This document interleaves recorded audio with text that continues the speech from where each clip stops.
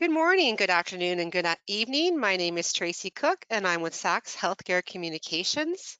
I'd like to show our audience today how to send in your questions, which our speaker will answer as many as possible at the end of the webinar. Tonight, our moderator is Christina Davis. Christina is currently an adjunct professor at University of United States in San Diego, California, and Aspen University in Denver, Colorado. Christina has an extensive background in GI, digestive disorders, in both the treatment and diagnosis of GI and hepatic disorders. Her background includes clinical research through the NIH and FDA on infection-related topics. Christina, welcome. Good evening. Thank you, Tracy, for that very kind introduction. Welcome to this 4-module virtual workshop on endoscopic submucosal dissection. Today's session will focus on the first 2 modules. Module 1, issues to consider before starting ESD practice, and Module 2, lesion selection. The presenter for this very important and current topic is a leading expert in the field, Dr. Mohammed Osman. Dr. Mohammed Osman is currently Professor, Department of Internal Medicine, Gastroenterology, and Hepatology Section at Baylor College of Medicine. He is Chief Gastroenterology Service, Baylor St. Luke's Medical Center, the William T. Butler Chair of Distinguished Faculty, and Chair of Texas Division Digestive Disease Service Line Catholic Health Initiative. Dr. Osman has been the recipient of many awards, including Baylor St. Luke's Medical Center Innovator of the Year Award. He is actively involved in several research projects funded by the NIH, including the study of chronic pancreatitis, diabetes, and pancreatic cancer. He has published nearly 100 articles in peer-reviewed journals and several book chapters. A highly sought-after speaker, Dr. Osman has presented at numerous national and international medical conferences. The following are the speaker's disclosures. This activity has been approved for 4 AMA Category 1 credits and 4 CNE credits by completing both of the virtual workshops tonight and next Wednesday. The accreditation statement is below, and support for this activity has been provided by Medtronic. With that, I'll pass it over to Dr. Osman. Thank you. Thank you so much, Christina, for such a nice introduction. We have a long night tonight, but we will make it very exciting. So thank you everyone for attending. We have 2 modules today and another 2 modules next week. And module 1 is about issues to consider before starting ESD practice. And before we start, I want to discuss why we built this program. We aim to have that as a comprehensive education for whoever want to embark in performing ESD. And a lot of time when people wants to do ESD, they just jump to the procedure right away. However, there are several issues that if you know ahead of time, or if you know even when you are in your training of the procedure, it will help you to go to the next level. In this module 1, which is issues to consider before starting ESD practice, we will answer some of these questions. So the learning objective of this module is to identify proper methods of training for ESD, describe the learning curve for ESD and method to shorten the process, discuss how to prepare the unit and the staff, and discuss the use of correct coding for each procedure. So before we go into all these issues, I just want to talk a little bit about what is ESD. And I know that the audience we have today, most of them are experienced with ESD, but ESD is in-block resection of gastrointestinal lesion, regardless of its size. The word stands for endoscopic submucosal dissection. There is another word that's similar to it, which is EMR, endoscopic mucosal resection. And honestly, between EMR and ESD, the dissection place is submucosa. However, when we do ESD, we are using a specialized knife to allow us to resect lesions regardless of the size. We're seeing here 2 esophageal lesions. First one is esophageal adenocarcinoma. And you can see here where my cursor is going. That's an adenocarcinoma area. There's another focal area here. There's another one here. And there's nodular areas in the periphery. This patient was multinodular Barrett esophagus, cancer/high-grade dysplasia. And the area is so large, and you can see we can identify that the tumor here, but we remove the tumor along with all the nodular area. And you can see here the squamous epithelium. And I don't know if the reflection is clear, but all of this is Barrett epithelium up to this area here. That's the squamous epithelium. So you can see we're taking a margin on the oral side, the anal side, and you can see that's 10 centimeter lesion. On the other side here, it's actually more exciting. That is a full circumferential mucosal resection of a squamous cell carcinoma, which is multifocal. That was around 8 centimeter, and because it was multifocal, that was circumferential ESD resection. I'm not saying that every ESD will be like that, but that's showing you the extent and the power of ESD, that you can remove lesions like that, and it allows you to do things that maybe you wouldn't be able to do it with EMR, and most of these patients would have been referred to surgery. So how to reach that point that you'll be able to remove lesions like that? Well, there is certain consideration. So that's right now, unfortunately, in United States, we don't have any guidelines talks about how you train for ESD and what you do for ESD. So I want you to forgive me that most of the guidelines I'm going to use will be Asian guidelines, but you'll find that I'm always having a preference for European guidelines because they're a little bit similar to us in terms of the situation of how we train for ESD. So that's the first slide you are seeing here. That's from the European Society of Gastrointestinal Endoscopy.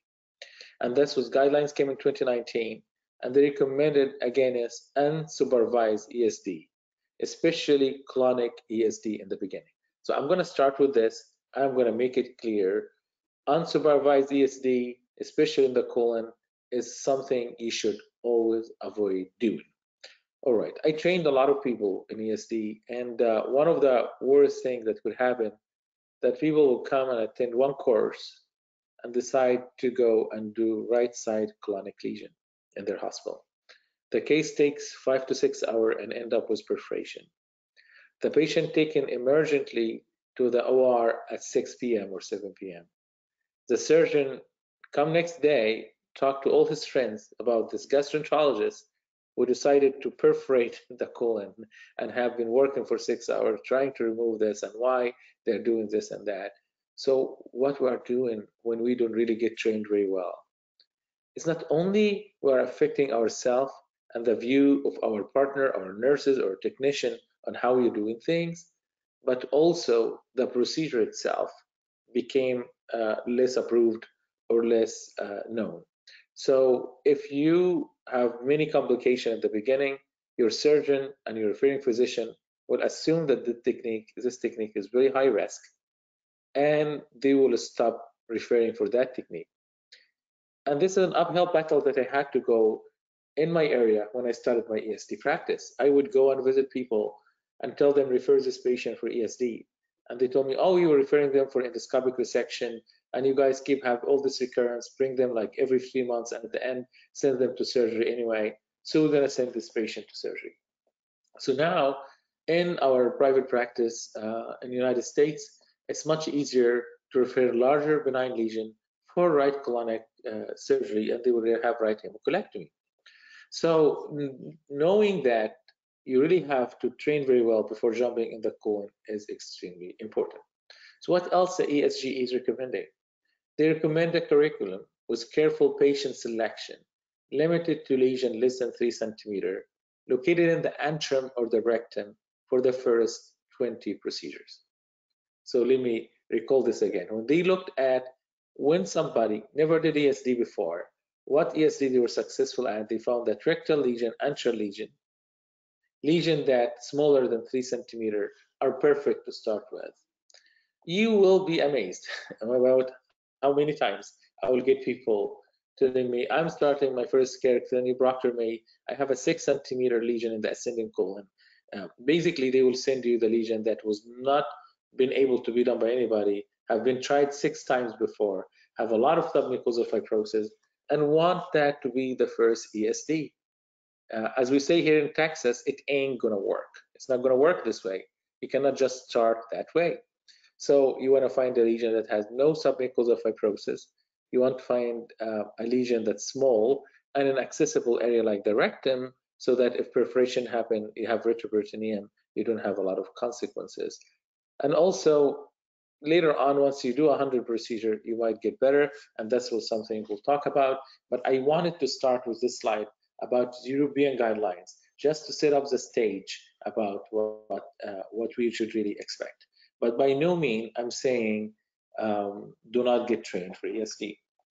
So it's another slide, and that's also another European guidelines about what is the best way from someone who want to do ESD, how you start, what you do. And the best way is that you have to have first basic preconditions. So if you are alone in a small practice in a city of 6,000 people, it's unrealistic to say, I'm going to do ESD. You have to be in a place that you have enough patient getting referred to you, and or at least you have a partners, you're a group of 5 people, and you decided to be the one who's going to be doing the EMR and ESD. And first, you want to be experienced in EMR. There's a lot of transferable experience between EMR to ESD. Some of these factors, including injection, how to inject very well, lesion recognition, and we're going to talk in this session about how to recognize lesions. And in the meantime, too, once you know that, and people know that you are doing EMR, and they send you patients, it will be easier for you to transfer your EMR practice into ESD. But it's very hard if nobody knows about you as an EMR specialist or resection specialist, and all of a sudden you want to do ESD. So that's also something I noticed, especially was very successful pancreatic biliary endoscopists. So they will be the best advanced endoscopists doing 600 to 1,000 ERCP a year. Then he said, and I'm going to do ESD too. But then he doesn't spend time and dedicate time to it. And he also want to quickly do the case, is not going to work this way. So the basic precondition is referral center, experience in EMR, some experience. I'm not saying senior endoscopist, but some experience as an endoscopist in what you're doing. Then you have to start the phase 1 with planning. You have to make a structural decision, which I mean by that is that your unit, you're going to do a case that might take you 2-3 hours, maybe 4 hours at the beginning. And you have to know that you should not do that by the end of the day. So I see this happening all the time. People say, I'm going to do ESD today, my first case, and have another 5-6 cases before it. And he get this busy, tough case in ARCP and remove all the stones, do another 2 US, and at 3 o'clock when he's tired, his staff is tired, want to start the ESD. You can't do that. So you have to really know that, okay, maybe should we have an ESD day? Maybe that day is when I start doing this procedure, I'm going to block it. So these are some of the things you have to think about. Then preparatory training. In my opinion, this preparatory training, that phase 2, is one of the most important phases in learning ESD. It's when you decide to go attend workshops, go attend proctorship, watch people working, and start doing hands-on training on animal model, explant, and then you go for live models. And if you tell me how many hours in animal before I start to say I feel good, not less than 20 hours. And some of them will be under supervision, some of them will be on your own. One of the attendees today is Dr. Tara Kaihanian. She's my fellow, used to be my fellow. And when she was a fellow, now she's my partner. She used to just take a Saturday and for 4 to 5 hours, dedicate her time to do ESD and animal models. She kept doing this for extensive amount of hours that when she came to work in human and doing human case, it becomes second nature and it becomes much easier. So I really recommend, again, it's doing one training or one animal model training for 2 hours, and I think you're ready. I will tell you, hands-on training has to be at least 20 hours. So you finish that phase 2 preparatory, then you want to go to do clinical ESD, and that's when you're going to do your first 40 to 50 cases. So when you do the first 40 to 50 cases, what you want to choose, rectal lesion or lesions in the esophagus or the antre. You don't want to start with tough one. And then later on, you're going to become skilled once you get more than 80 cases. And then you're going to start looking at your curative resection rate, and you really want to look for your R0 resection rate. So once you pass stage 3, you cannot just continue to do ESDs without having your own data. You have to learn how long it takes you to do the case, what's your dissection speed, what's your R0 resection rate, what's your M-block resection rate. So all these definitions are very important, and we're going to go through them and what they mean. But M-block mean in one piece, R0 resection mean that the margins are negative, and you should know all this stuff. You cannot be an ESD reference center if your R0 resection rate is not 80% or higher. So you have to strive to get that. A lot of people would say, I do ESD, but if you do ESD and half of your cases is not in block, that's not an ESD. So, do we have learning curve experience in the United States? That's one of the only published studies from United States, which is a study here by Zangutol, and this would be the group in New York, Dr. Stavros. And in his experience, he noticed that it took him more than 300 cases till he get to the dissection speed of 9 centimeter square per hour. So what is 9 centimeter square? It is 3 by 3 centimeter. So in order to dissect 3 centimeter in 1 hour, he required 300 cases. It's another study here in this our experience from my personal experience, and I'm working that with one of my colleagues, Mike Calaf and others, and Faris Ayub, and we looked at our experience here in Houston in 600 cases, and we looked at how consistently you can achieve end-block resection rate. Like when you say, most likely 95% or 90% of the time, he is going to do end-block resection rate. It took us 268 cases. Okay, I know that when you say things like that, people will get disappointed. They will feel like, how come it will take all this time? Maybe I shouldn't do it. I would like to remind you that for ERCP training, you cannot be evaluated till you do at least 180, and then you wouldn't be good at it till you do more than 500. EUS, most of the people say you need between 200 to 400. So why, when it comes to ESD, everybody want to learn it in four cases? It's not going to be like that. So what does that mean? It means that you have to continue to push yourself to do the procedure. Are you going to be able to do M-block for all the patients at the beginning? No. Some cases you'll be able to, other you will not be able to, and you will have to make sure that you track your progress and that you are doing better. You, even after you start doing clinical cases, you will benefit from watching other providers. You'll benefit from doing additional training. Every time you work an animal model, even if you know how to do ESD, it will help you to get better. So basically, I'm not saying like don't do it. I'm saying do it, but do not get frustrated. So there are patterns when I train people, and I'll tell you about one of the patterns. I told you about one pattern that I trained them, and the first case they go and do is colonic ESD in right side of the colon. They perforate. They never do ESD before. That's one pattern. But there is another pattern that I know that they're very good in what they're doing. They are very meticulous. They spend the time to learn ESD, and they do a lot of animal models. Then they go to human, and they start doing cases. They do 1, 2, 3, 4, 15, but they are not patient enough to see the fruit of their work. After 15 cases, they found that, oh, I was only able to do like 6 out of 15 in M block, and the other I had to resort to snare. Maybe this is not for me.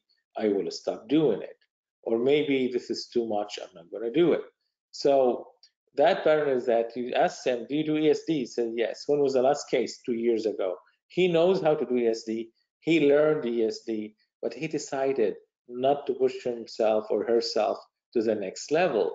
How are you going to push yourself to the next level? You will have to continue training and training and training and monitor your cases till you get to the level that ESD becomes second nature for you. That's not going to happen in 10 or 15 cases. That's going to happen after 260 cases, as you see here. So that's my own personal experience.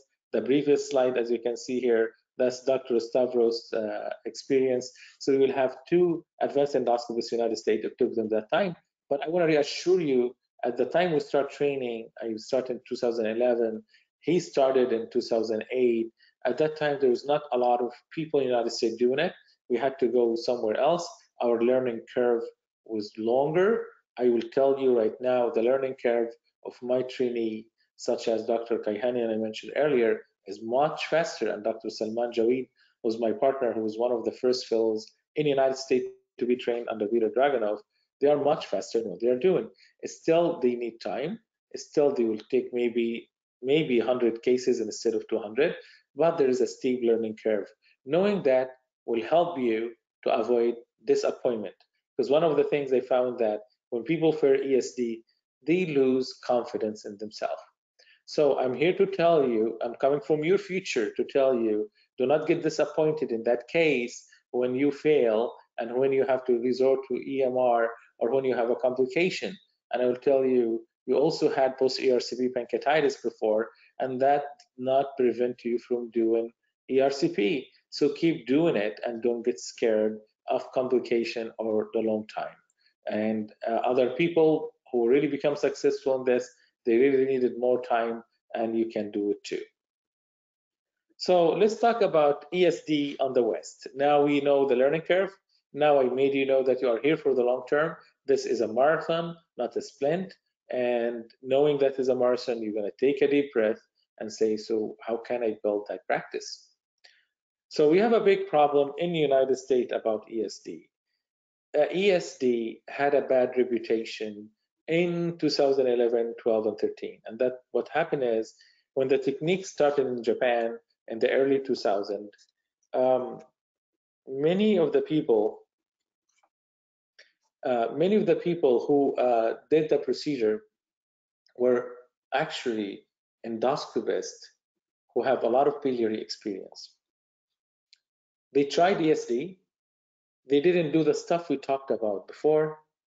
And guess what happened after that? They just said ESD is a high risk. We are not going to do it. EMR is better. So it became reflected in all guidelines in the United States. We don't have ESD mentioned anywhere. And I'm going to show you after that the guidelines and how it's talking about it. So right now people tell you to, why you do all this, spend all this time doing ESD? You can just send the patient for surgery. And you'll tell them, well, it is much better technique. They'll tell you where the evidence. You tell them, here's the Asian literature, and they'll say, but we do not have literature from the United States. And that's why me and others are working very hard to produce this American experience. So let's see here what the challenge. In Japan, when they train people for ESD, they start with the AZ lesion, which is lesion in the antrum. The stomach wall is very thick. The antrum area is so hard to perforate in it. The muscle is like almost 2 centimeters. They're not going to cut it at all. So when I went there, I saw how they train their people. It's so easy. They just start the case in the antrum and tell them keep working. They go slowly, work for an hour, hour and a half, then the attending come and take it from him and complete it. But they are working in a safe area.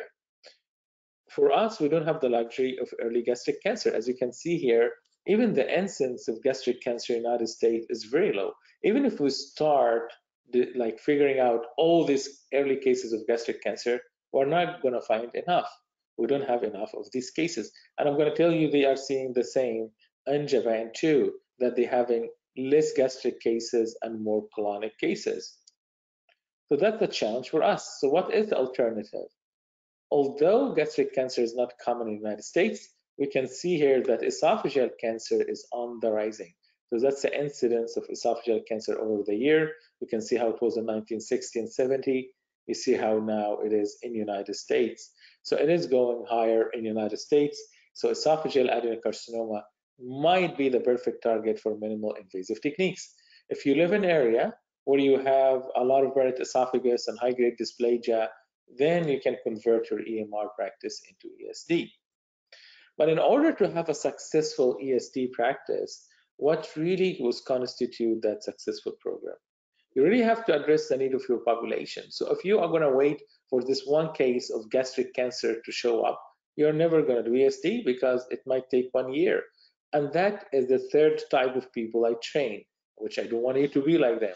They get trained, they are good, they understand the importance of ESD, but opposite to type 1 who will go and do this right side colonic lesion, that one is waiting for the perfect antral lesion. So I meet him in every DDW and ACG, our hair, hi, did you start? Well, didn't do it. Why? Well, I couldn't find an antral lesion. Well, if there's no antral lesion, you have to find something else. We know we're not doing ESD and going to create patient threat. We have to use ESD to address the problem of our population. So what are the problem of our population? It's two things, esophageal adenocarcinoma and colonic lesions. So you have to provide that value by that technique, the value of removing this lesion and while you are doing organ preserving procedure.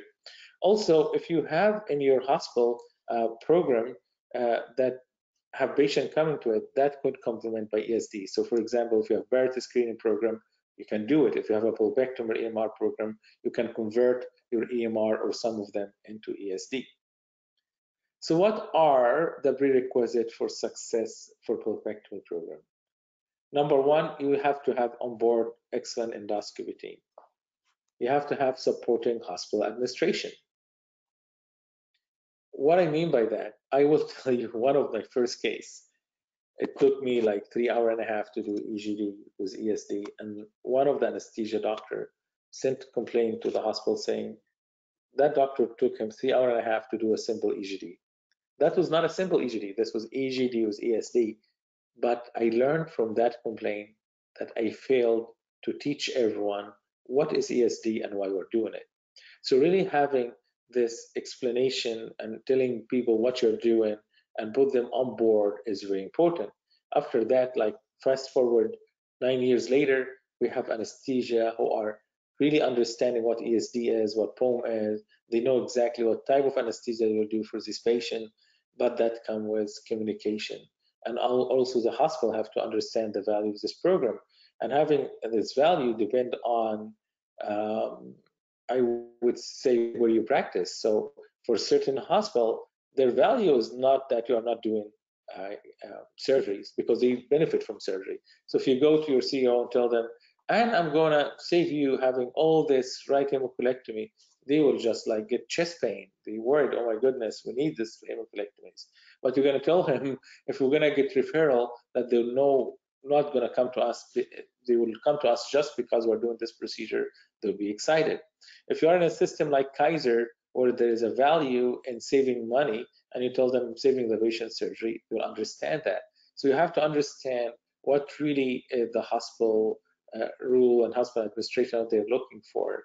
But overall, you can remind them that we really care about the patient. So patient care, and we have to provide something that's organ preserving. And if we didn't do it, somebody else in town will be doing it, and we're going to lose our practice because we're not moving forward. Continuous education of referring physician is very important. You are not going to be successful in having an ESD practice if you really do not communicate with your referring physician continuously, showing them pictures before and after, telling them what you can remove. You will be surprised that a lot of them wouldn't even know that this ESD technique exists, and they cannot imagine the type of lesion can be removed with it. So having brochures that have images, grand round talks, website updates, one-to-one conversation, all of that will help you to build the practice you want. So remember all of this anywhere you're doing a practice. So that's part again about the hospital administration and how to talk to them. You know, I remember when I started my ESD practice for esophageal lesion, one of the very famous surgeon, cardiothoracic surgeon, he told me, and he was old school, and he said, you know what, you have to do esophagectomy for high-grade dysplasia. Whatever you are doing is a little bit controversial. I showed him the data. He said you have to do this under research protocol, and there was a big surprise. Our volume of esophagectomy doubled once we started ESD program. We call that the downstream revenue from surgery. So sometimes surgeon will be worried that you are doing organ preserving procedure, but when you do enough of them and you get too many of them, some of these patients will be advanced that they need to go for surgery, and other, after you resect them, they will have high risk sign that you need to send them for surgery. So basically, you have to explain that to the hospital. You have to explain to them the cost saving to the entire system. You have to remind them that if you want to be your hospitals to be ranked, and in the US ranking system, that's something you have to tell them about. And you also have to focus on the referral pattern and tell them, well, look, we are getting all these cases from another hospital. They wouldn't come here unless we're offering these. So all of that I offered you right now, I call them talking points. These are the talking points that you can get your hospital to be supporting you and allowing you to do this for a long period of time, because you're going to take the room initially for 3-4 hours and they wonder why you're doing that, why you have to invest in that. You have to tell them in a long term that will pay off. So the next question we're going to ask you, all right, so how much are you going to make from this procedure? Well, I'm sorry to tell you that we do not have a code for ESD. So what is the billing process? So what I learned, and I'm going to give you right now, is my experience doing this. We know with POM right now we have the code, but for ESD we use unlisted code. But the process I'm going through is not reauthorization, but it's called voluntary predetermination request, which means that you take the case to the insurance and tell them, regardless of what you think, I'm not going to do this case till somebody in your insurance determine should I do it or not. So basically that request can take 2 weeks to 30 days. So obviously it's not going to be for every patient, but it will be perfect for a patient with chronic polyps or patient who can wait 2 to 3 weeks. If you do a lot of these cases, you'll discover that denial is high, so you have to be careful about it. And I'm going to show you here data about that, about how the denial is much higher, and we'll get to it. And because of that, I really have to go to this predetermination process. So another thing in this type of procedure, we talked about, in addition to anesthesia, is a technician and nurse. If you're going to do this procedure, and this my team here from Baylor St. Luke's, that I owe them all what we're doing, they supported me for the last 10 years. In this procedure, you cannot train all this endoscopy unit here. You have to train some people and realize that 2 to 3 teams is good. So I know in the United States, we're all about cross-training. Everybody can do everything. But cross-training to ESD will mean that nobody will be trained. The number of procedures is not that much. You cannot cross-train every person to do ESD. So as a result, you have to realize that 2 to 3 teams are good. 1 team is not enough, because if they are not around, how are we going to do the procedure? 2 teams are okay, but after a while, they're going to complain. I will tell you 3 teams are perfect to train initially. So if you have 3 technicians and 3 nurse trained, that will be very good. That will take you for at least 2 to 3 years, and then you can teach other people. So going back to what we do again, we write also, in addition to this predetermination, in our billing process, I write a letter of medical necessity for each and every patient. This patient has this type of polyps. If we remove it by surgery, this is what will happen. What is ESD procedure?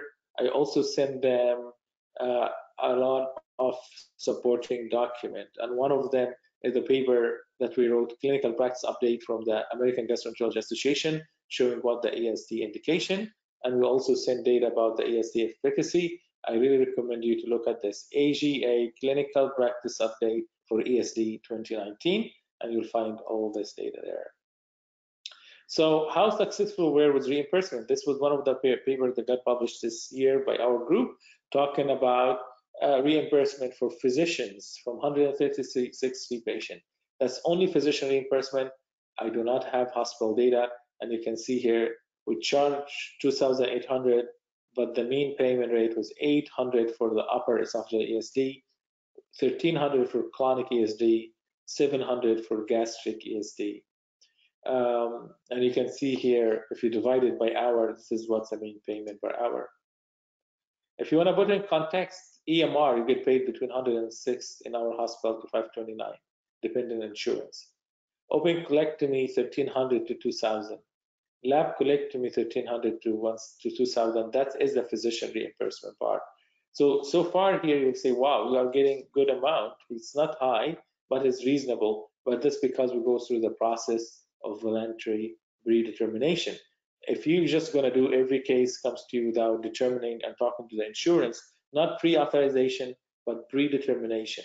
If you don't do the predetermination, you might risk that half of your cases will not get paid, and someone from your administration will come and talk to you and say, well, maybe this procedure is experimental and we should not be doing it.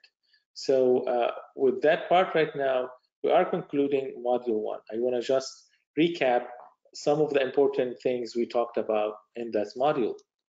One of the important things is recognize the learning curve, how steep it is. Number 2, know that before you jump into doing clinical cases, you have to have adequate training on animal.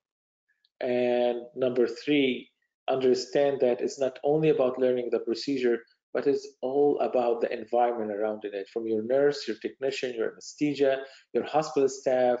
You're arranging your room, arranging your schedule. Do not put your case at the end of the day. Do not block ESD at the beginning for 1 hour. You might need 3 or 4 hours, and also know how to bill correctly. If anybody have question, I will stop for a few minutes here after module 1 before we start module 2 to see if we have any question. But at the end, we're going to open the discussion definitely at the end.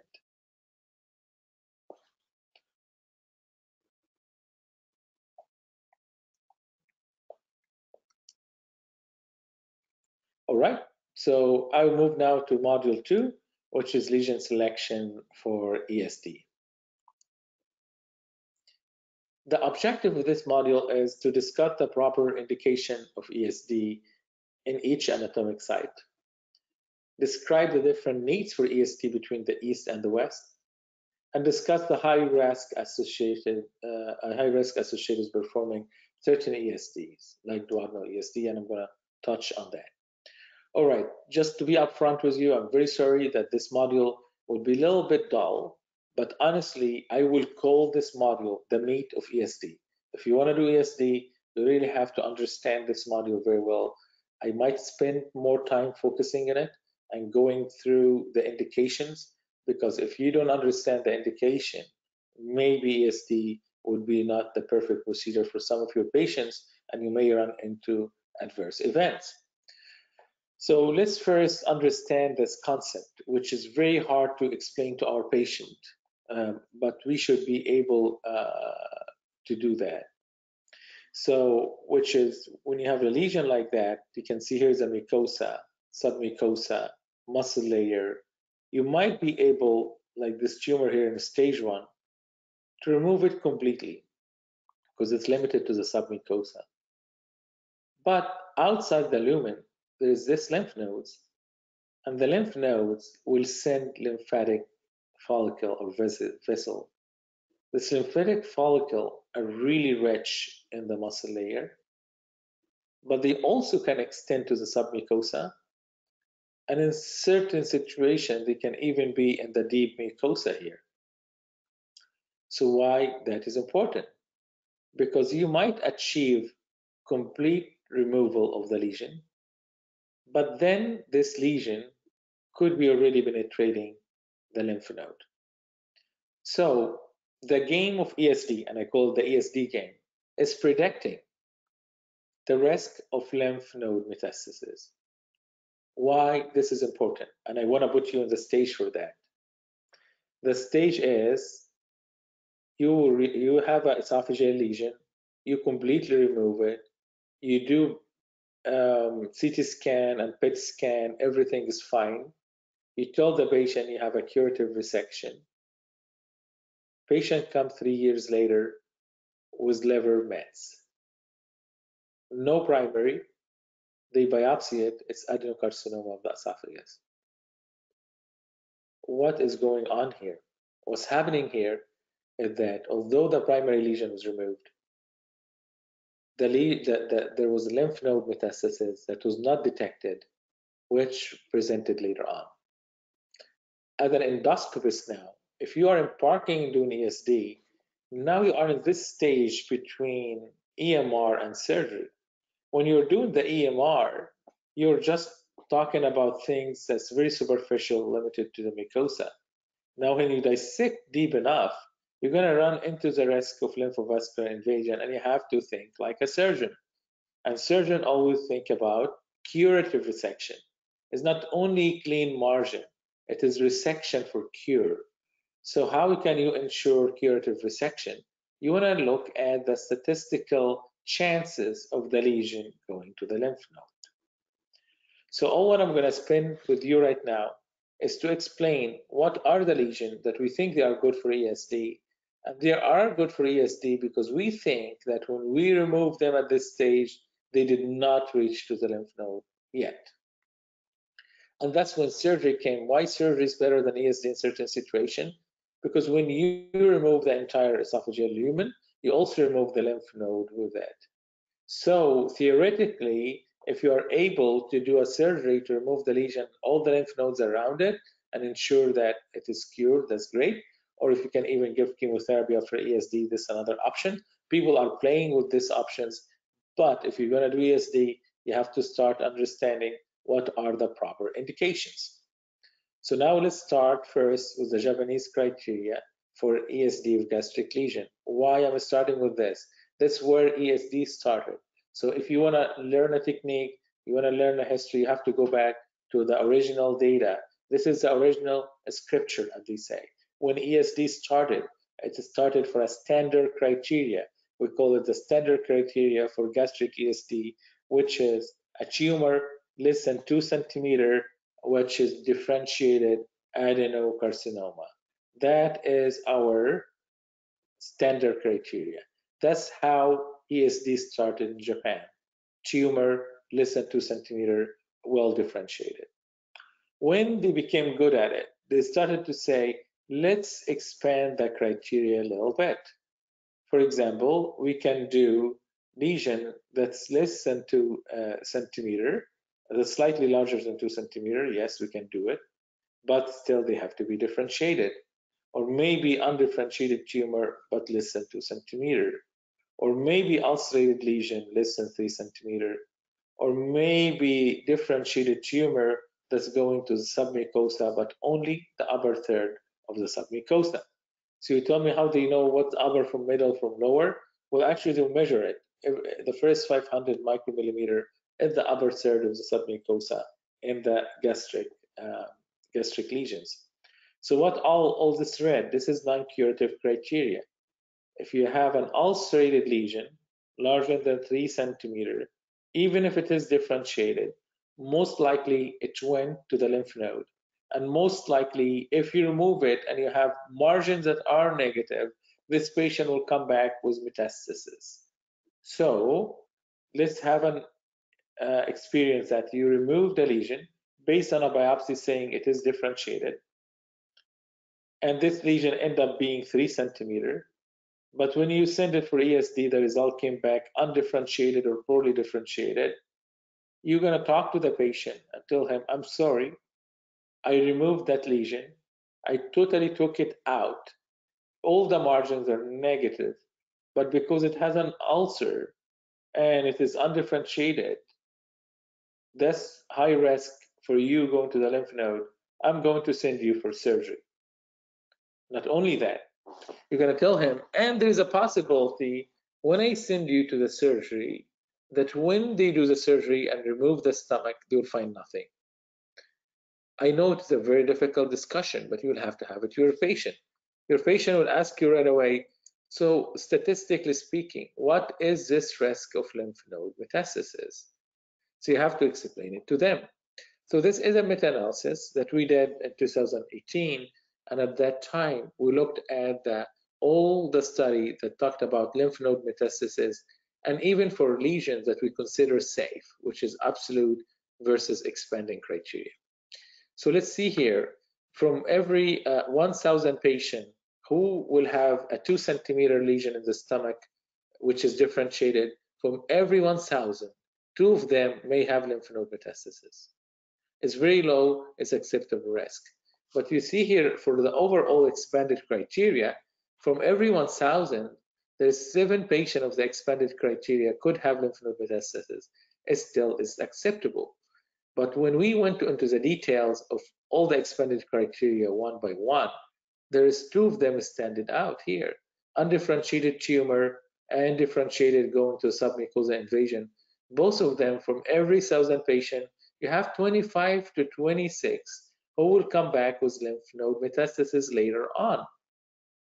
So the message of this meta-analysis was for everyone performing this procedure based on the Japanese criteria to know that you'll have to have this discussion with your patient and telling him there is a risk of 2.6% that although everything removed, it is in the lymph node.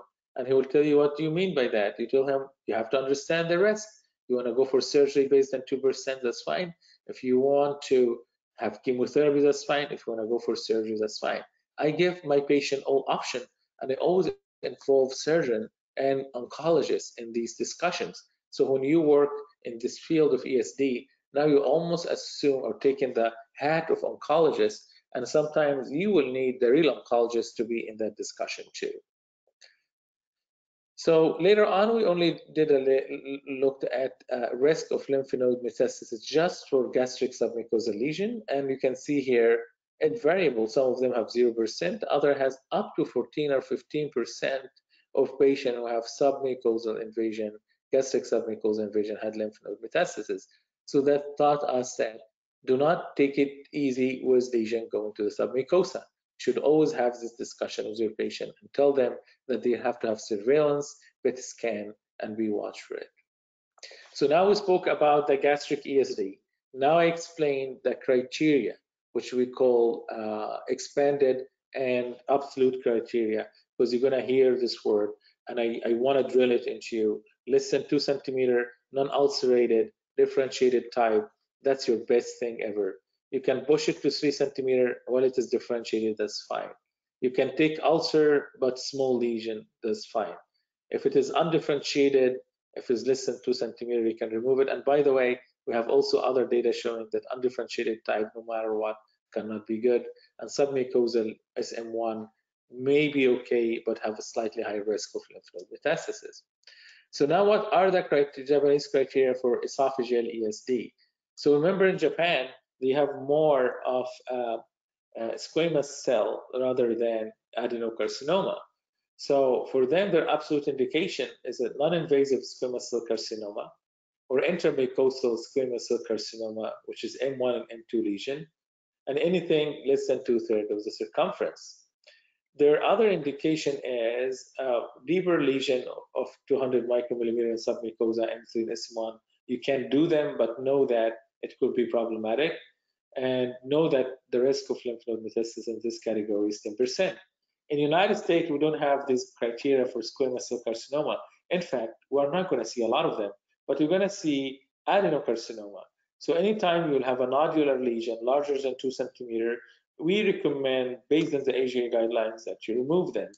And basically, this is one of the things what we talked about in the United States, is that nodular Barrett esophagus, you cannot just RFA it. You either has to do EMR or ASD. If you have high-grade dysplasia or early cancer for a lesion that's more than 3 centimeter, there is a guidelines going to come from the ASGA that will say favor ESD over EMR. This guidelines it did not come out yet, but it was finalized. That's why I'm talking about it, because it's already written, it's already approved, and it will be published very soon. And for the first time, we're going to have a guidelines in the United States addressing EMR versus ESD for Barrett esophagus. I'm very excited about it because it will come later this year, and it's a great effort led by Dr. Al-Haddad and Bashar Kumsiya. Both of them did an amazing effort along with Peter Dragunov and others who helped them in these guidelines. So now, just to put everything in perspective, knowing that the SM1 lesion are the only one you remove is because SM2 and SM3, they really have high risk of submucosal invasion and a high risk of lymph node metastasis. You can see here, based on all these trials, this lesion can go to 50% lymph node metastasis. So if you have a lesion beyond this 500 micromillimeter in the gastric cancer or 200 micromillimeter in esophageal cancer, then these patients should go for surgery. All right, if you have a pathologist who is new and have been not doing this for a long time, and you're gonna go and tell them, I'm doing ESD, you better introduce all this concept to them. You have to tell them, I'm looking for lymphovascular invasion and I want you to look for this, and I want you to look for the deep of invasion and measure it by micromillimeter, and they might be confused where to measure it. Where are you going to measure it? From the end of the muscularis mucosa. And you're going to have situation that you will have what we call duplication of the muscularis mucosa. What we mean by that, there is certain situation that in Barrett esophagus, that the muscularis mucosa will become two layers and you'll have glands in between. And we show that when you have a duplication of submucosa, you'll use the lower one, not the upper one. Otherwise, you can incorrectly staged SM1 as SM2. So let me repeat this again. You cannot measure from up here. Well, that's more for the pathologist. You measure from the end of the muscularis mucosa, M&M. That's where you measure, right? Because I had somebody start measuring from up there to measure the depth of submucosa. It doesn't work this way. It has to be end of muscularis mucosa. If this muscularis mucosa, which is the red part, is separated or splitted, so it will be like upper part and lower part, you start always from the lower part. So why I'm telling you this? Because as a gastroenterologist, you might have an opportunity to teach your pathologists. So remember that and remind them, I would like you to measure the depth of submucosa in patient starting from the end of muscularis mucosa. Now I'm going to shift gear into colonic lesion. And I want you to just take a deep breath, because that's part you're going to do a lot of it, either for EMR and ESD. You can see here, this is the US Multi-Society Task Force. This was led by a lot of authors. The first one was Tanya Klattenbach, and she did amazing work on these guidelines. If for anyone who's doing ESD, I really highlight these guidelines. I would like you to read it. It's amazing. It's published in GIE and Gastro and Red Journal because it's multi-society task force.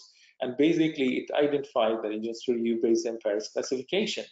So the Paris classification is a surface morphology. You look at the surface and you decide how deep or how superficial is the lesion. So you can see here, any lesions that's pedunculated, this Paris 1. If it is flat, it is 2. And you can see here, flat, flat is 2B, slightly elevated 2A, depressed is 2C.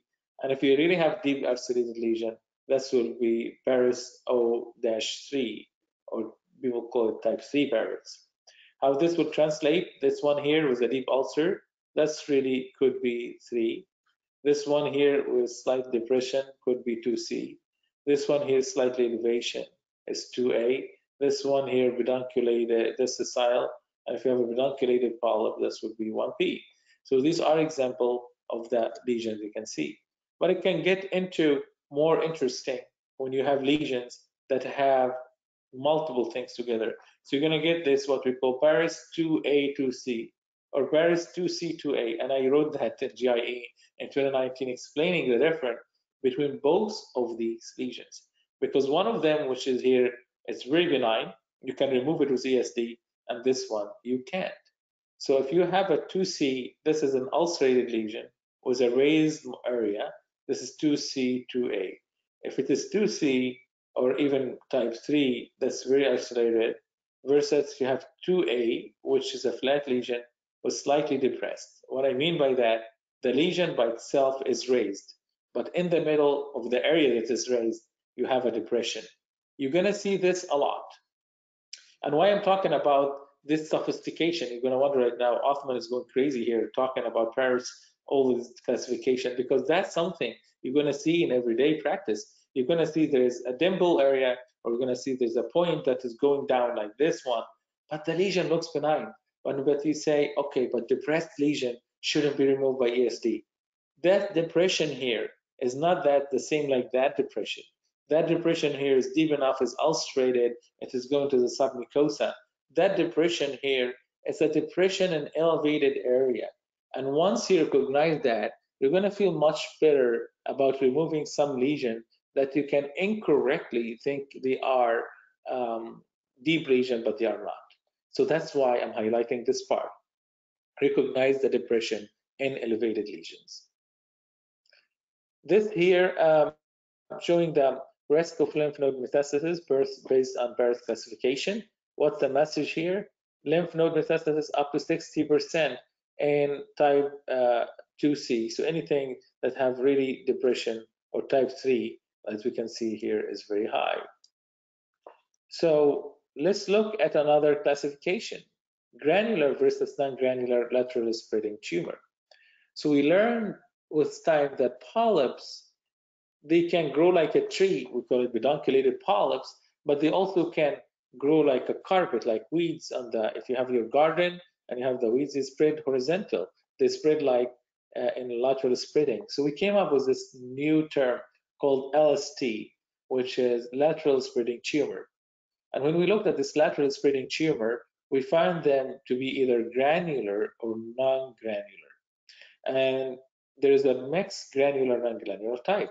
And that's one of the most beautiful study here, that we can see that the granular type, the risk of submucosal invasion is 3.2%. The non-granular type, which is number D here, and I would like you to see this versus that, because these are one of the lesion we see a lot in our practice. We always see that lesion. This is actually our favorite lesion for ESD, especially in the rectum. That's what we call granular LST. Granular EST is your friend. The risk of submucosal invasion is less than 3% or 3.2%. Non-granular, though, it is 15%. It might be worse doing ESD, but by no means you're going to do EMR here. And if you do ESD, you might end up sending the patient for surgery too. So knowing the difference between granular and non-granular LST is important, and also knowing that there's sometimes you'll have heterogeneous granularity. Some granules are larger than others, and that's also can affect the outcome. So here, as you can see here, the granular versus non-granular is the main thing is you have to look for presence of large nodule. So if you must do this with EMR, focus on getting the large nodule in one piece and send it separate for pathology, because that would be the one obviously that have a problem. But I would really highly encourage you not to do that and remove this lesion with ESD. So these are some of the certain feature: larger nodule and large tumor size more than 2 centimeter. So knowing that, it tells you that even based on this type of classification here, like the Paris classification, any type 2 lesion and type 3, if you're going to embark in endoscopic resection, the one like that, you shouldn't even do endoscopy. That has to go for surgery. But if it has slight depression, you will have to do ESD. If you have a lesion like this one here, definitely only ESD, no EMR, and maybe surgery if it has a deeper ulcer. If you have a lesion like that, depending on how large the granules, based on this study here, if you have a large nodule more than 10 millimeter, then that will have a high risk of submucosal invasion. Then you better dissect deeper in the submucosa and do ESD. But also there's other things that could help us, which one of them is the NICE classification. So NICE classification now it is approved because it became part of the standard of care in Japan. But I have to warn you that it's based only on NBI, narrowband imaging, which means that it is limited for Olympus scope users. And so if you're using Pentax scope, if you're using Fuji, it's not going to be NICE classification. You're going to have something similar to it, but it's not narrowband imaging. And that classification here, you can see it's simple: hyperplastic, like this one. That's how adenomatous looks like, and this how submucosal invasion looks like. Very simple. People loved it, but when they start using it, they discovered that there's a difficulty differentiating high-grade dysplasia and submucosal invasion from low-grade dysplasia, because it jumped from adenoma into submucosal invasion, leaving this very important high-grade dysplasia stage, because that's one here, you're not going to do anything for type 1. Type 2, EMR. Type 3, surgery. So where is the type that you're going to do for ESD? NICE classification does not have this type. So if you look here at the GNET, Japan MBI Expert Team Classification, they decided to go to this type 2 and decided into 2 other types. And basically, is this regular one that was here as a type 2 adenomatous polyp became type 2A. It has a regular surface pattern, and it has a blood vessel, have a regular distribution. But sometimes you can get this irregular or obscure pattern with variable carnivore or thickened blood vessel. But it's not that crazy like this one you see here when it becomes very amorphous. This is deep submucosal invasion. So type 1, dots, this nice dots, hyperplastic polyp, do nothing to it unless it's the right side of the colon enlarged. This might be sessile serrated. Here is type 2A, here is type 2B, and that's type 3. So type 2B ESD, type 2A EMR, type 3 is surgery. This is another classification only for polyps that is pedunculated, and that is pathological classification. When you have a pedunculated polyp, you better remove it as deep as you can. That's why even for this type of polyp, I start to do submucosal dissection, because you can see here, sometimes we can have adenocarcinoma on the surface, sometimes we can go to the neck of the polyp, but sometimes we can go all the way to the submucosa, and the deeper it goes, the higher risk of invasion. So the colon, unlike the esophagus and the stomach, SM1 have very low risk of lymph node metastasis, 2%, and even SM2, 9%. We're learning more and more that early colon cancer can be removed by endoscopy. So this is a new message, 2022 and 23. We're learning now that actually you can remove this rectal lesion and colonic lesion by endoscopy, even if they have submucosal invasion. So remember, by definition, the American definition, there is nothing called mucosal colonic adenocarcinoma. So this is something you should know. In Barrett esophagus, it could be limited to the mucosa, and you can say submucosal invasion. But in the United States, the definition of colonic adenocarcinoma, it has to have a component of submucosal invasion. Because if it's not invading the submucosa and limited to the mucosa, we are going to call it intramucosal adenocarcinoma. We're not going to call it colonic adenocarcinoma. Or some people will call it high-grade dysplasia. They removed the term intramucosal and it became high-grade dysplasia. So high-grade dysplasia in the colon means that it is early cancer limited to the mucosa, and knowing that the colon, the lymph node does not reach the mucosa, this is safer to remove this lesion with EMR. But if you're going to the submucosa, now it is adenocarcinoma. And for SM1, and people argue now even SM2, you can remove them by ESD. So you should know that there is no risk of lymph node metastasis and submucosal invasion depths less than 3,000 in pedunculated lesion, or submucosal invasion less than 1,000 in non-pedunculated lesions.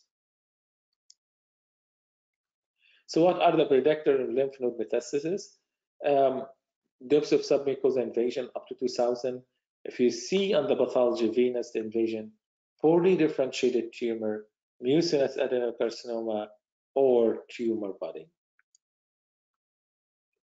So let's go back to the US Multi-Society Task Force. They talked here about if there is no invasion, lesion is 10 to 19 millimeter, you can do cold hot snare or EMR. Larger lesion, EMR, maybe you can try to burn around the margin. But when you suspect submucosal invasion based on the above, see what they said here. EMR or ESD if complete resection is feasible and safe. Unfortunately, they did not go into should we do EMR and ESD, and that will be the next thing we're pushing ASGE to do. We want clear guidelines from the US societies about when EMR or ESD will happen. I'm glad to share with you that I'm a part of the European effort to clarify that question, EMR versus ESD, for the European counterpart. However, in the United States, this should happen, and we should not leave it that vague that if we suspect submucosal invasion, do EMR, ESD. But as of now, that's what we have from our societies in the United States. The ACG published in 2015 paper by Bat et al., who suggested that we should do ESD for LSTs non-granular between 2 to 3 centimeter based on the 15% risk of lymph node metastasis. Anything larger than 3 centimeter that lateral spreading and granular. Any residual recurrent tumor 2 centimeter or higher. Any rectal carcinoid between 1 to 2 centimeter. I really found this criteria very reasonable. I highly advise you, if you know how to do ESD in the rectum and advancing your training to do it in the colon, you can use it. This is what I do in my practice. Larger granular lateral spreading more than 3 centimeter, non-granular 2 centimeter, or less 2 centimeter but is residual or recurrent tumor or a lot of fibrosis. So that's here. We talked about our US Multi-Society Task Force, about the ACG. Now let's look at the Japanese again, because we did not mention them in the colon. So their opinion is totally different. Their first criteria is you do ESD when en bloc resection is not feasible with EMR. And for people who work with me, they know I do that. I always like to do en bloc. And I know this argument about, well, you don't need en bloc and everything, but I feel that it's always having en bloc resection is better. So the first thing in Japanese criteria, if you think en bloc resection is not feasible by EMR, which means the lesion is large enough, more than 2 centimeter, do ESD. If you have LSDs non-granular, they always do ESD. If you have codotype 4 big pattern, which is a chromoendoscopic pattern, do it. If you have any suspicion of shallow submucosal invasion, do it. If you have tumor with depressed area, do it. If you have large protruded lesion, do ESD. If you have mucosal tumor with submucosal fibrosis, do ESD. If you have a sporadic localized tumor within ulcerative colitis, you also do ESD. And if you have local residual or recurrent early cancer after resection, so the stated EMR or before, and now you have a like recurrence of early cancer, you should always go to ESD. These guidelines came in 2015. I think it's very bold, and it's very hard for us to enforce that in the United States because we do not have yet enough providers who learn ESD that we can apply that. If we really put this in the guidelines, and it's so hard because when you are writing the guidelines, it's not only you are advising doctor about the best practice, you might get into like stuff could be legal, like lawyer will use it and tell the doctor why you didn't do ESD. Well, if we don't have enough trained physician in the United States to do ESD, we cannot in a wide scale say this has to be done. And the provider who are doing colonic ESD in the United States, there are not that many yet. We have maybe few of them, but we don't have enough to enforce the guidelines the same like the Japanese one. But I thought to show you the Japanese guidelines because it is interesting how they think about ESD. So the European guidelines for colonic ESD, any lesion with depressed morphology, irregular or non-granular surface, especially of the lesion more than 2 centimeter. So these are example of lesion removed by colonic ESD. That's, you can see here, fibrotic lesion, appendiceal orifice. That's granular lateral spreading more than 3 centimeter. You can see this one is 6 centimeter with large dominant nodule. And that's one here is what? This is non-granular lateral spreading tumor. You can see how flat the surface is. This is a lesion in a patient with IBD, sporadic lesion, IBD lesion. So these are all example of lesion you can remove by colonic ESD. So now, since we talked about all of this, I would like you to predict the diagnosis here. We're seeing a lesion. Actually, it is non-granular with granular. So that's what we call mixed granular, non-granular. You can see the granular part in the back, the non-granular part in the front, and you can tell here that this lesion have two components to it. I would wonder, what you guys would think this lesion is based on what you're seeing. This is how it looked like after the ESD for the same lesion. The answer this came back as tubulovillous adenoma with focal area of high-grade dysplasia. Margins were negative, and it was negative for cancer. So that was a focal high-grade dysplasia lesion. Let's go back to that lesion and see, where do you think the focal high-grade dysplasia was? It is here in the non-granular part in the middle. So that's where your high-grade dysplasia is. So you have to train your eyes in seeing all these changes. So let's take a look about another lesion. That's another one. So same thing. It is bulky lesion, very bulky. A lot of people say this is an ugly lesion, It is elevated, and this is how it looked like after we removed it by ESD. Surface is margin is clean, but I will go back and focus on that lesion again. And if we go a little bit here, we will find that it is non-granular, mostly with slightly early depression here. And most likely, even if you are not expert in ESD, you will know that this is cancer. This was a well-differentiated adenocarcinoma. It was invading 198 micron. You can see the invasion up to here. Luckily, that's the cautery margin. That's the length of submucosa. 1,140 micromillimeter were removed. You can tell here clearly that the ESD allowed us to go so deep that we had complete resection. No lymphovascular or perineal invasion was noted. This lesion was removed like 2 years ago and no recurrence so far. So as again, I'm saying early adenocarcinoma, they respond very well for ESD. These are the predictor of successful ESD. One of the main thing is submucosal fibrosis. If you have too much fibrosis, it takes you longer to do the procedure, and most likely you're not as successful. You'll notice that the R0 and in-block resection rate is higher in Japan than the United States because not most of the region they get have this submucosal fibrosis, as we see here. So to predict the outcome, there's many studies. That's one of the studies I chose because it has a clinical model to tell you how to predict the difficulty of ESD. So in this model, the tumor size, as you can see here, if it is larger than 5 centimeter, they give it 2 point, 3 to 5, 1 point. If it's taking 2/3 of the circumference, 2 point. If it's in the cecum, this additional point. Any flexure, hepatic flexure, splenic stuff, 2 points. Closer dentate line, 1 point. If the morphology is non-granular, 1 point. And then you collect all of this, and you want to see easy, difficult, or very difficult. And you can see here, anything more than 4 is very difficult. So if you have a large tumor that in hepatic flexure, most likely the very difficult will be very hard.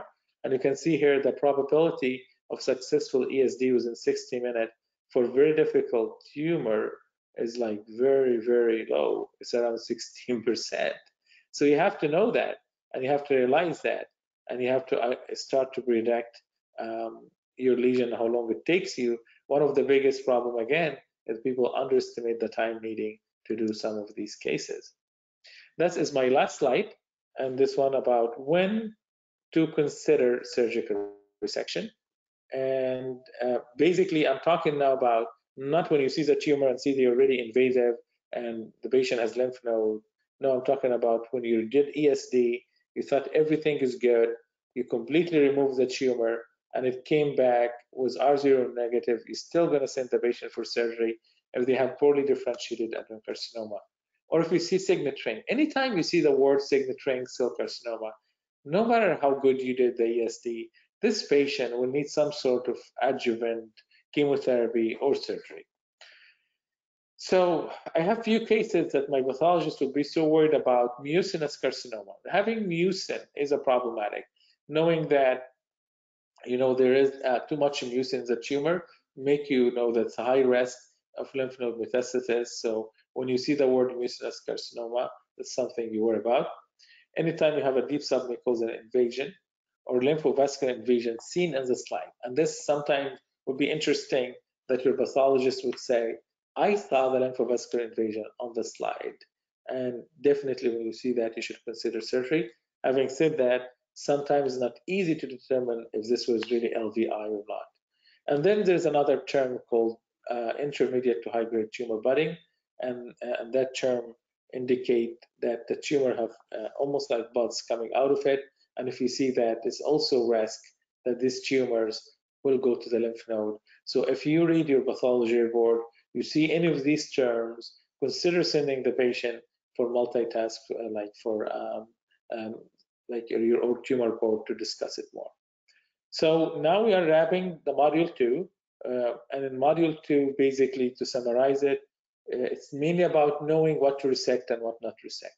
We started by talking about the Japanese criteria And we talked about the first and holy grail, which is the absolute criteria. Tumors less than 2 centimeters, well differentiated. Japanese started to expand it. Undifferentiated but too small, 2 centimeters. Ulcerated lesion less than 3 centimeters. Differentiated tumor up to 3 centimeters. Submucosal invasion of differentiated tumor only on the upper third of submucosa. That's called expanded criteria. They couldn't expand it beyond that. Beyond that, actually, it was problematic. When we did the meta-analysis, we found even submucosal tumor in the expanded criteria have 2.5% risk of recurrence. So that's something you discuss with your patient. Squamous cell carcinoma is an indication of the removal of the tumor as long as it's superficial or SM1. Adenocarcinoma, if it is limited and there's no it's nodular, then you can remove that by ESD. Colonic lesion, now we know about it. Fibrotic lesion, submucosal invasion, granular lateral spreading with prominent nodule or heterogeneous nodule or larger than 3 centimeters, okay to do ESD. Non-granular LST, you just go right away for doing ESD. Understand that even after you remove the lesion, you can have R0 resection, which means resection with clean margin, but still is not curative because these lesions could be going to the lymph node. So you have to know all these factors that can lead to higher LVI. Seeing a lymphovascular invasion in your biopsy, seeing signature cell, seeing high-grade tumor budding, or seeing submucosal invasion beyond 1,000 micromillimeter in the colon, 500 in the stomach, 200 in the esophagus. All of these are factors would make you call your surgeon and tumor board and discuss the case. And finally, remember that if you go to the business of doing ESD, right now, you are a GI oncologist. You have to know more about the oncology. You have to understand more about the next step of treatment this patient, and you have to build a team of surgeon and oncologist to be your backup and plan. And also, if you don't have the bandwidth to screen this patient, you should send them for oncologists who will do PET scan, especially for one who have T1 tumor, because no matter how you think the curative resection is, patient have to have a follow-up for up to 3 to 5 years, especially with esophageal adenocarcinoma, to make sure there is no recurrence. With that slide, I will stop and say thank you for listening to this discussion. Looks like we had 60 attendees and they have been there from the beginning till now. And now we're going to open the stage for questions. Thank you so much.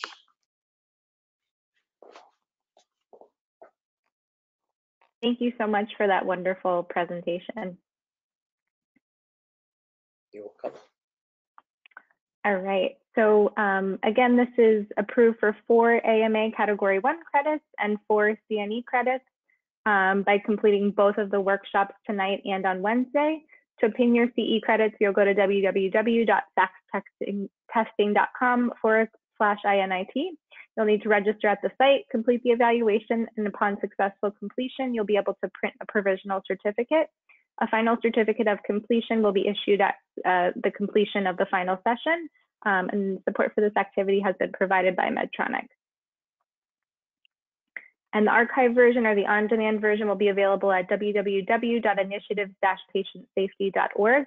The on-demand version will be available mid-February and will be accredited for physicians and nurses. And with that, we'll get started with some questions. We just received lots of questions, so great talk.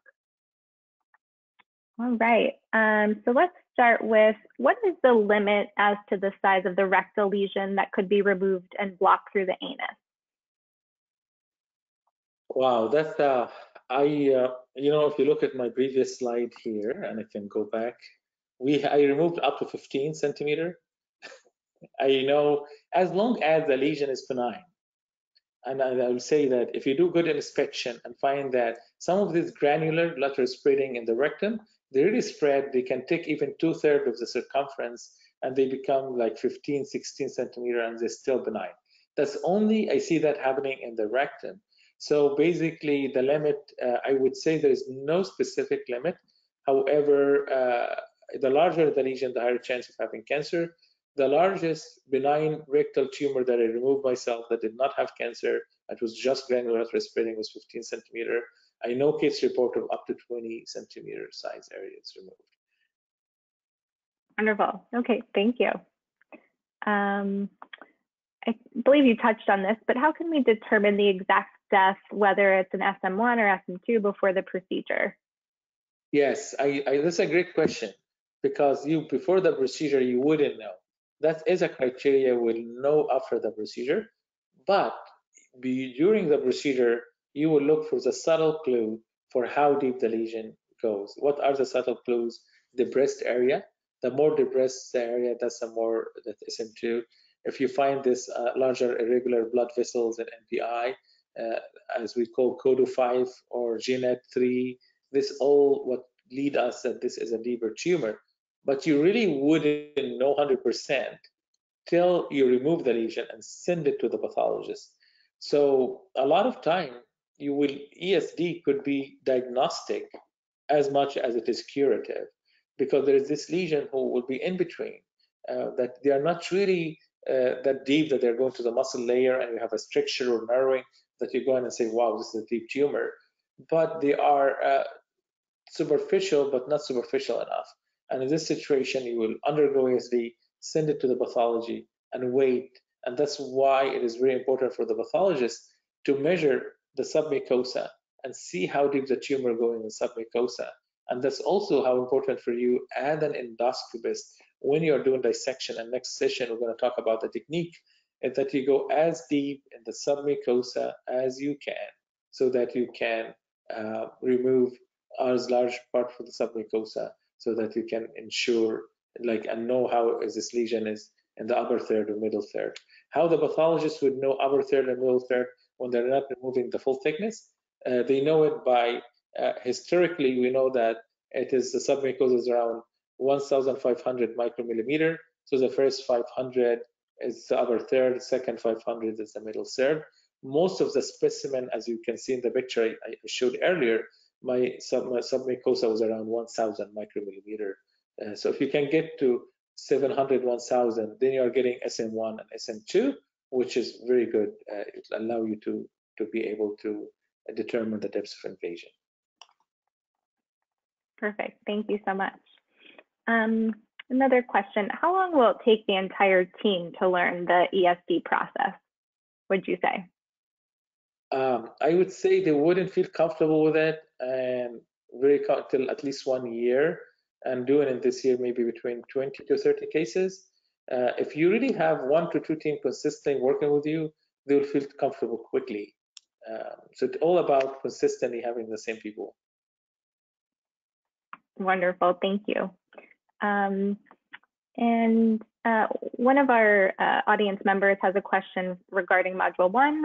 It says you discussed about the stepwise fashion of ESD learning curve and the number of cases required animal lab training. What is your recommendations about live endoscopy courses or even online modules? Any particular suggestions?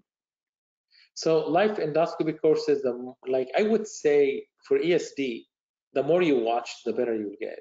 If you're able to watch videos online on YouTube, unedited and edited, they will help. If you're able to attend, go somewhere with somebody doing proctorships and watch cases, this would be good and would help. If you are able even to travel outside the country to Japan and Korea and high volume center, and we used to do that before, but now I would say in the United States, you will find a lot of high volume center. Any one of you who are attending, you're welcome to visit me at Baylor St. Luke's. Every Tuesday, we do 4 to 5 ESDs, so you can come and watch if you want to have more experience. And are opening our arm for anyone who want to learn the technique to help you. But I would say 20 hours in animal lab, attend at least 5 to 6 courses. This is what I did, at least 5 courses or 5 workshops. Wonderful, thank you. Okay, for colonic polyp recurrence, the Japanese guideline recommends ESD for any size lesion. However, in the table you mentioned ESD for larger lesions, larger than 20. I'd like to know your personal approach to the residual polyp or abnormal appearing scar after resection. Would you proceed with an ESD based on the size? That's a beautiful question, because honestly, I have been thinking about it for a long time. So if you have a scar and it's a small scar, like 1 centimeter scar, you're going to say it's not worth it to do ESD. Then you try to do EMR, and guess what happened? You're just like sliding over it, not able to do it, and you end up just not doing a good job. So I start, anytime I have a scar and recurrence over the scar, I do ESD. But if you want to be cheap, you can use the tip of the snare and use it to do cut as if you're doing ESD, and do pre-cut, which is another technique called pre-cut EMR. So you can go in a circle around it, then you can put your snare around. If you're going to use pre-cut EMR, make sure that you inject into the normal area and make your pre-cut in the normal area so that you can go deep enough so that when you put your snare, you can take everything inside. So make a nice white target around it, make a circle and put your snare around it. That's a pre-cut EMR technique. Beautiful, thank you. And I know you did touch upon this, but specifically, what is your advice for someone starting out from the very beginning? Yeah, so someone starting ESD, I would like to re-stress, we talked about it in the lecture, but it's nice to just remind everyone, no, it is a long journey. Don't get disappointed if it takes you time to learn, because others had to go through that too. Be a very good communicator with your team and the hospital administration. Do not jump into very tough lesion at the beginning, but also do not shy away from doing things. So you cannot wait for 2 years till you get the perfect lesion. So you have to have this balance. Build a strong EMR referral so that you can convert it into ESD. And lastly, monitor your success. Know your R0 resection rate and end block resection rate. Wonderful, thank you. Sometimes there's a problem in identifying planes, specifically fibrosis versus muscle layer. Any advice? Yeah, so that's what come with the training. And I would say one of the things I notice, and now because I train more people in ESD, when you start dissecting, you get like so involved and you want to cut. And I see this happening a lot. You cut fast and you end up cutting the muscle layer, especially in fibrosis. So when you see fibrosis, that's when you slow down. The problem is you're going to see some of these experts who are doing the procedure, their eyes already got trained. The same like when you do endosonography or EUS, you get so good in it after you do 1,000 of them. But if you didn't do 1,000, you might not be able to see the difference. So what you do, water irrigation, orient yourself, come back a little bit and say, this is my mucosa, that's my muscle layer. I'm going to follow the muscle layer, see where exactly meet the mucosa, and this is where I dissect. You dissect very slow and carefully, cut by cut, and open it. Aim your knife away from the submucosa and aim it exactly in the middle and not just go deep into the muscle layer. So if you aim your knife toward the muscle layer, that's when perforation will happen. So in fibrosis, you have to be slower than what you think. Just very slow, clean your lens, take the scope out and clean the lens and go in again, suction all the smoke. All of this will help you to identify and delineate the layers. And you can inject, and as much as you inject, sometimes injection doesn't work, but sometimes if you just take your knife out and put the needle, inject exactly where the muscle meets the submucosa, maybe this will open up the submucosa for you a little bit. But I realize there's certain situation that you cannot differentiate the muscle layer from the fibrosis, and when that happens, you will just see the normal area and cut just above the muscle layer carefully. Wonderful, thank you. Just have a few more questions here. Any advice if someone's institution doesn't have an animal lab? Yes, so there's many courses. I would say there are courses. We have a course, for example, on April 28th, and that will be open very soon for anyone who's interested. Dr. Dragunov has another course. I would say there is 6 or 7 ESD courses that offer animal lab with explant. Then you can talk to some of the industry sponsor, and the industry, most of the companies did good job making this process available, that they can get you an animal endoscope, and they can also get you the explant. Having animal lab is not that hard. So I'll tell you, in my unit, the animal lab is simply an endoscope that is designed to be worked for animals. So we invested in one of the oldest scope. Then we say that is our animal lab scope. It is processed by itself, far away from anything else, only used for animal product. And we can bring explant. You can order it online. There's a lot of companies that can send you this frozen big stomach.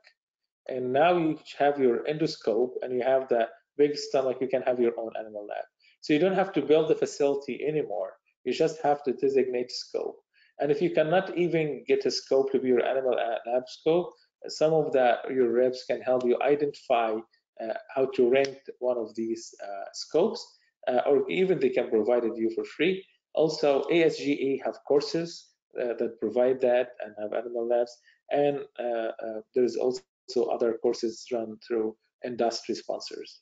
So there's plenty of opportunities to have animal lab training, even if you don't have one. Perfect, thank you. And I believe this is the last question.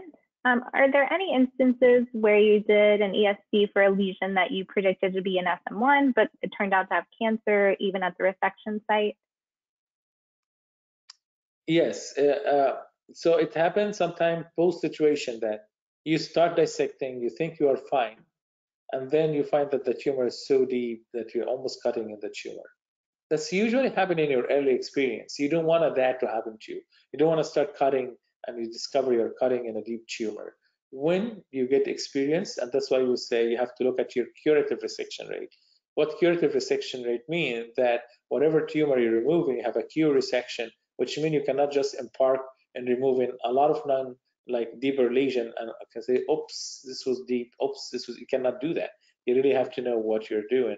So yes, that can happen, but this should not happen that often. What the most common scenario that you think that this lesion is limited to SM1, and then when you send it to the pathologist, they found that it's going to SM2, and it is or going to the lymph node, which is perfectly acceptable, by the way. And in this situation, ESD in this situation is considered as a diagnostic. But if the tumor going to the muscle layer, you should be able to know that. You should be able to see the Beckering, you should be able to see the narrowing of the lumen and other things that tell you this is not an ESD case. Wonderful, thank you so much. And I'll pass it back over to Tracy.